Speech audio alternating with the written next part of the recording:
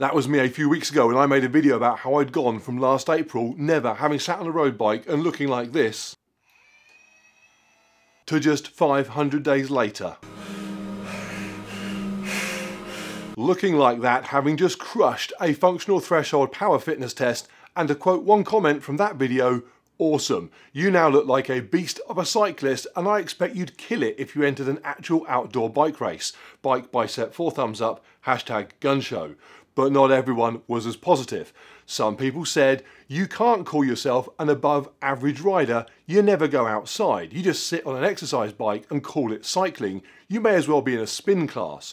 So I did what it's pretty obvious had to be done. 1, a few days ago, I went and raced outside. And 2, I told my mum, you don't need to use emojis and hashtags every time you comment.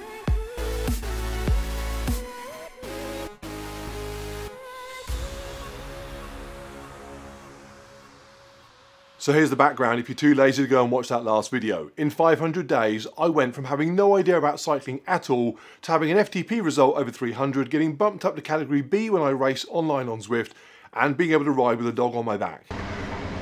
But to be fair to the people with the negative comments, all those things were achieved indoors, in here on my Wahoo Kickr bike. I do have a real bike with wheels and everything, but because the race I got it for was cancelled, I never rode it 6 or 7 times in 2020, and until last week when I hooked it up to that Wahoo Kickr, I hadn't sat on it all this year. So the question remained, can someone whose only slightly above average ability is to sit in their garage and pedal, take that into the real world and do okay? So I entered a race. The Dorney Lake Duathlon, run at the 2012 Olympic rowing site near Windsor, a 10k run into a 38k ride into a 5k run. Now before people start saying that a duathlon is not a good way to demonstrate cycling ability, they'll say that you can't get a good idea of how anyone rides after they've just run, and they'll say the ride itself is not a proper cycle race because there's no drafting, there's no tactics, you just head down on a tri-bike, you might as well be in a spin class outdoors. I know, but it's almost winter in the UK, so there aren't many options. I only own a triathlon bike, and I like running, and it was 20 minutes down the road, so suck it up. Okay, so first of all, this video is going to be short and sweet because the question, does all this help out there in the real world, is a pretty simple one to answer, and also, my youngest kid shot the footage and much of it was useless. If you're thinking, can't you fix that? No, not really, he's 15, you can't kick him out until they're 18, the laws in this country are a joke. So going into this, let me explain what my best and worst case expectations were. Best case, I can run okay, in the sense I know what I'm doing with that at least, so half the race I'm going to be in my comfort zone, mentally, if not physically. The course is dead flat, so the one thing I do struggle with, hills, because I'm heavy, they're not going to be an issue. My bike is a good one, I don't know what percentage difference that will make, but I won't be held back by poor kit. And the pre-race info said the simple course around the lake means it's great for beginners. And lastly, surely, being able to pedal in here must translate a bit to riding outside. Worst case, the weekend was literally my last couple of days in a period of lighter training because I was about to start what I'm now into, which is my 6-week run up to my 50-kilometre ultramarathon. So training had been less intense, but I'd still been racing at stuff like Spartan, so I was beaten up. Toenails still falling off all over the place. Next, the whole transition onto the bike off the run thing was terrifying. Now I did a duathlon on the bike last year, it was about the second time I'd ever ridden it, and it was done under COVID restrictions, lockdown rules, which basically meant they stopped the clock after the run, so they could have everyone start the bike distanced and separated. Now that meant you basically had as long as you wanted in transition. Doing it properly on the clock would be a new thing to me. And the biggest worry was simply having to ride the bike. I've been on it twice this year, both times there on the Kickr trainer in the last couple of weeks. And each time it gave me a bad back and a stiff neck. And as well as dealing with holding that position, I have to steer and brake and look where I'm going. If you're a regular outdoor cyclist, these things may seem second nature. Not to me they aren't. So I get there, and first of all, if you are remotely close to Dorney Lake and do anything from 5Ks to triathlons, go do an event there. It is brilliant. Everything is spot on. Parking, spectating, facilities, the course, I love it. I did a 10k there beginning of last year, still my fastest road 10k ever. Anyway, I unload the bike, I start to wheel it over to registration. Now at this point, I was starting to think I should have ridden somewhere outside in the last week or so. The last time I sat on this thing for any length of time was at a bike fit last December, and then a couple of rides on Zwift last week. And then I did 30 seconds up and down the road the night before to make sure that nothing squeaked or rattled. And talking of the night before, I was also regretting the tub of Ben & Jerry's and the whole pack of chocolate fingers. But all that was neither here nor there when I hear the announcer explain that when we line up at the start, he says if you're planning on running your 10k in the low 30 minutes, make sure you're near the front. What's near the front? Surely you should be at the front, literally the first person to go, because unless some Olympic champion happens to rock up, no one's going to be overtaking you. Now in theory, if there are crazy fast people at the front, it shouldn't really matter to me in a race, but my plan here was, because I wasn't overly prepared for any of it, to take the run quite easy. A fast 10 for me is a low 40-minute race. A nice slow recovery run is 60 minutes. So I figured I'd run about a 50-minute 10k, thus allowing me to jump on the bike and actually be in reasonable shape to see what I could do. It was the bike section I was most interested in getting some useful results from. But now I know that there are presumably plenty of quick people here, I'm worried that if I'm plodding round in 50 minutes, I'm going to arrive at the bike transition close to last. And again, my position shouldn't really matter in these things, but I'm wheeling along my carbon fibre spaceship bike at 6'6" in an orange onesie. I feel like if I saw me, I'd be thinking, I'll keep an eye on that guy and see how he does. That bike, that onesie, he must be good. So let's cut to the race. Everyone lined up, mass start, off we go for the run. I started around the middle of the pack, it's chip timed anyway, so no need for me to be first across the actual start line. And the pace is quite quick, but it's also complicated by the fact that some of us are doing standard duathlon, 10k run, 38k bike, 5k run, and then some people are doing a sprint version, 5, 19 and 2.5k. And then some people are just doing a 5k, 10k or half marathon run. So I try and ignore what's going on around me, because the 5k runners and sprint duathlon guys are flying off. They're doing 17, 18 minute 5ks. So the route is super simple. It's basically a 5-kilometer lap to go to the end of the lake and back. So I'm going to be doing 2 laps for 10k. And approaching 2 kilometers in, I'm going too quick, overly fixated on the people that I can see up in the distance disappearing off ahead. In fact, because of the looping nature of the course, as I'm about 3/4 of the way down the lake, I can see people that are already on their way back. However, that works then in my favour, because when I'm into that position, I can see loads of people still running up to the first loop. So I know I can come right down on my pace and still not be last. And lots of those people are wearing triathlon suits, so I know that they aren't people just doing the jog, they are actually competing against me in the duathlon, or they're really overdressed. So I really focus on making sure that I finish the run with enough in my legs to give it a good go on the bike. As such, I end up completing the 10k in just under 48 minutes. So that's about a 4:45 pace. A bit quicker than I planned, but equally not a really fast run for me by any stretch. And then I transition to the bike. A timed transition is not something I have ever done before. I did do a couple of off-road duathlons last year on my mountain bike, but that all felt a bit more relaxed and fun. This felt a lot more serious and something that I really need to practice. I took just under 2 minutes to transition. The guy that won the whole thing transitioned in 26 seconds. I'm not sure I could run in and out of the transition area in 26 seconds, let alone change kit and get on my bike. Clearly something to work on. And this is not something you want to see in transition. Most of the other bikes already gone out on the course. Now, half of them were doing the sprint version, so they are supposed to have already gone, but even so, it felt like going to the bike sheds after school when you've been held back in detention and your bike is the only one there. So anyway, I hobble on my shoes to the mount line, making a mental note to get some Velcro triathlon shoes that I can leave clipped onto the bike, which is what all the fast guys seem to be doing, and then run barefoot to this stage and just jump on.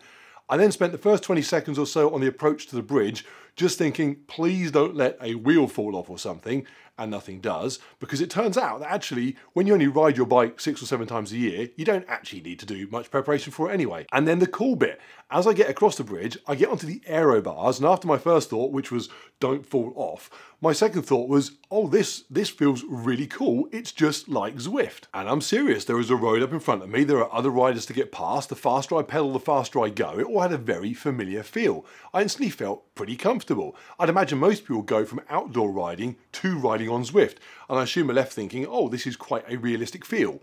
I was like that the other way around. I was thinking, wow, real life has done a pretty good job of ripping off Zwift. That first 2 kilometer stretch down alongside the lake, I'm going over 40 kilometers per hour, I'm doing 300 watts, I'm going past slower riders, the sun was out, the wind was low, I was literally riding along thinking I've just found my new hobby, riding a real bike in a race. And suddenly I had a boost of confidence. I did the maths in my head, fast bike plus powerful legs equals, it seems, an okay cyclist. Something I've been told all year is that Zwift over penalises people for their weight. On climbs, being heavy might well make a significant difference, but on the flat, once you're up to speed on an aerodynamic bike, power is power to an extent. Now this was an 8-lap ride and I was half a lap in, so it might have been a little bit early to get too excited, and as I got to the end of the straight, there was then a tight turn to loop back on yourself, which meant coming off of the aero bars, because I can't go around corners on the aero bars, and then onto the brakes, because I can't go around corners too fast either. And then I realised that there was a really nasty crosswind for the first few hundred metres on the way back, and that made my front wheel wobble about. I'm sure an experienced rider would say it was not wobbling at all, but I'm used to having no front wheel. In fact, I don't even steer normally, so any degree of wobble was wobbly. The rest of the ride back down was on a slightly worse quality road, and the sun was in my eyes, and the wind was still a nuisance all the way, but I was looking forward to getting around onto that first straight again. I was enjoying myself. And then, minor disaster, I was so excited at how the first lap had gone that I followed the two riders in front of me straight past the loop around for lap 2. They were sprint distance riders who had finished their laps and were therefore heading back to transition. Now, I was not the only person to do that on the day, and arguably the marshalling at that point could have been a tiny bit better, but bottom line, it was a newbie mistake on my part. So I ride towards transition, the marshals are assuming that I'm finishing my sprint, and so they're directing me into the transition area. I take a hard left at the last second, I ignore them yelling at me, hop over a few cones, and fly off doing my best "we're going after Cougar" impression. God damn it. And I head back out to start lap 2. And lap 2 is more the same. Again, that straight down the lake is nice and fast. The turn at the far end is still tricky. The ride back is not as nice, but at least this time I make the turn and on I go. Really, really enjoying it. The things that weren't great, but it's just a case of getting more practice, were holding that aero position, particularly in my neck, looking up where I was going, but still trying to stay low at the same time, although maybe on a slightly more open course, I wouldn't need to spend so much time seeing who was in the way. And my legs did not feel 100%, and obviously you wouldn't expect them to, having just run for almost an hour. But I'm pretty sure that more practice jumping between running and biking and vice versa will only improve that.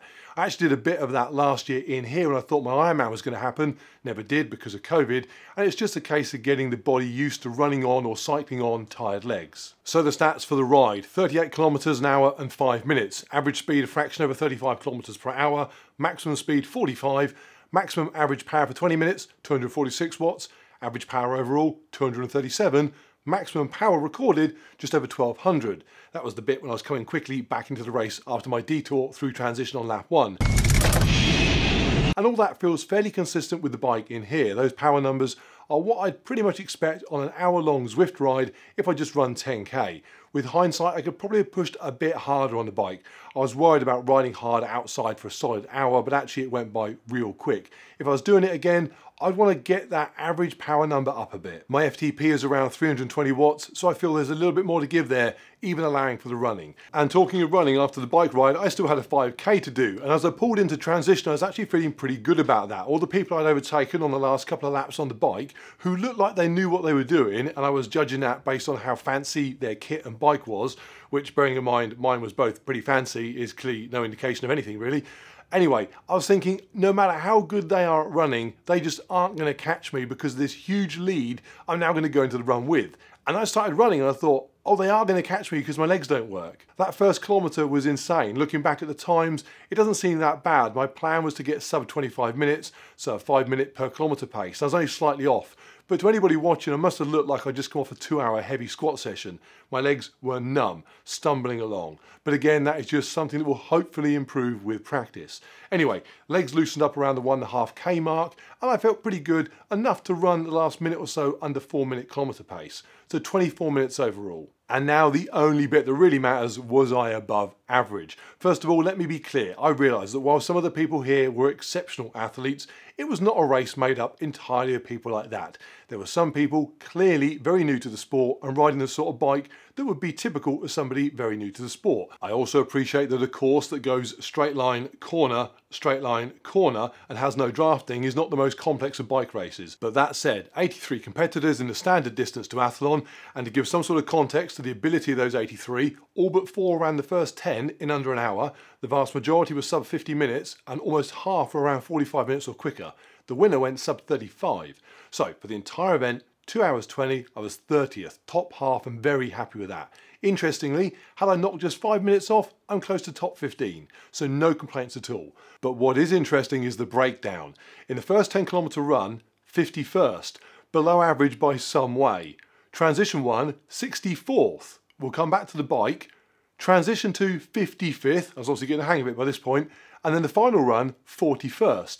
I can't remember the last race of any sort I did where I wasn't in the top half. These positions were a bit grim, but the bike ride saved me. Me, an indoor rider that is basically nothing more than 10 friends short of a spin class. My ride was 17th fastest. The lesson from all of this: don't give your £3,000 camera to your child, get them to film you on their iPhone, and the image quality will be a million times better and require an awful lot less editing in post. What else? Nothing much. I am happy with that. Had my run training been tailored to peak at the race, had I skipped the ice cream the day before, done some practice of transitions and not got lost on that first lap, I'd have been really, really happy. As someone who has ridden a road bike outside a handful of times in their life, and not at all this year, that was an okay performance. And clearly, at least, it shows that for that type of race, there's a huge crossover between indoor pedalling and outdoor pedalling. As I said before, it really did feel like I was Zwifting, if a Zwift had wind and corners. Most important, I really enjoyed it. In fact, I enjoyed it so much that I am going back and doing another. 13th of November, back at Dorney Lake, but this time the Super Sprint, which I picked because I told Jenna it was called the Super Sprint, and she said, "Ooh, Super Sprint, that sounds exciting," and I could not disagree. 2.5k run, 10k bike, 2.5k run.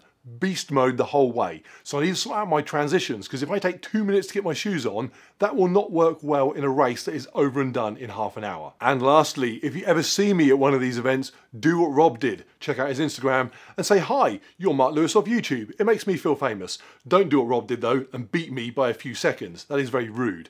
Right, I hope that was entertaining and informative. If you liked it, drop me a like and subscribe so you can see notifications for the cool stuff coming soon. If you've got any feedback, as always, stick it in the comments down below. I am out of here. Got to go talk to my mum and explain that the Rob thing being rude is a joke, or she will flood his Instagram with abuse and way too many emojis.